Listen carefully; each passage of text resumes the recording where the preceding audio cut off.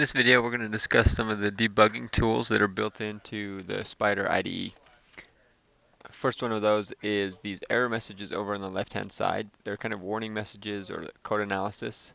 And so, for example, we can scroll over that and see that I have a undefined name square root in my script, and I had forgotten to include the math library, so I can use that code to figure out what error I had, and as soon as I fix that, you can see that that goes away. Now, one thing to notice is that sometimes down here we see that the local variable circle1 is assigned but never used, and I may want to make a circle but never use it later, and that's okay. So some of these we ignore, other ones are extremely helpful. The next thing that is really helpful is this line of code here at the bottom.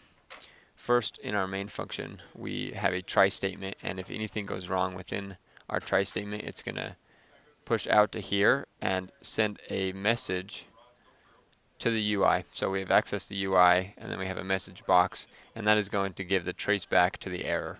So for example, if I had accidentally forgotten to capitalize this, first of all, you can see that I'm going to get a little warning over here. But if I didn't see that and I still tried to run it, and we open up regular Fusion, we see here that a message box has popped up. It gives me the error right here, global name root comp is not defined. It gives me what I have on my line, and then it tells me the line number, so line 22. So if we go back to our code, we can see on line 22, root comp is never defined, and then I can figure out, oh, I forgotten to capitalize that. So that's another extremely useful line of code. On top of that, we also up here, all of these blue buttons are some of the debugging tools. So instead of just running your script, you can run it in debug mode, as well as inserting breakpoints over here. So for example, if I double click on the numbers to the left, it inserts a breakpoint. Then I can run my file in debug mode, and I can either step through into the functions, or I can run until the next breakpoint, for example. One thing to notice that's really useful is the variable explorer over here. So it's going to keep track of all your variables.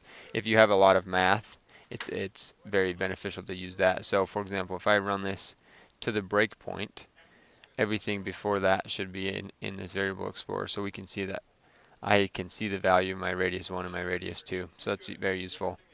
And like I said, we can step through the lines of code here, or we can run it all. And we can also stop it as well. So if we exit debug mode. One last thing that I wanted to point out is how to cast a component. So the Spyder IDE has a built-in IntelliSense. So for example, if I do root comp and then a period, it's going to give me a lot of examples of what it thinks I might want to grab. So it can give me some certain things here. But that IntelliSense doesn't always get everything. And so what I can do is, instead of having this root comp, the design.root component, I can cast this root component, and that helps the IntelliSense. So I'm going to actually switch out this line of code for this one here, which is really similar. As you can see, it still has the design.root component, but we're going to go ahead and cast that component. And now notice how if I go and as soon as I put in a period, now it gives me a lot more options. And so I can go down here, and I think we had sketches. So you can see the difference when I had this commented out and I was just using the root component without casting it. We'll go and see that the IntelliSense doesn't give us a full list, but when we use the IntelliSense and cast our component, that will help us in coding as well. So that's all that we have for debugging.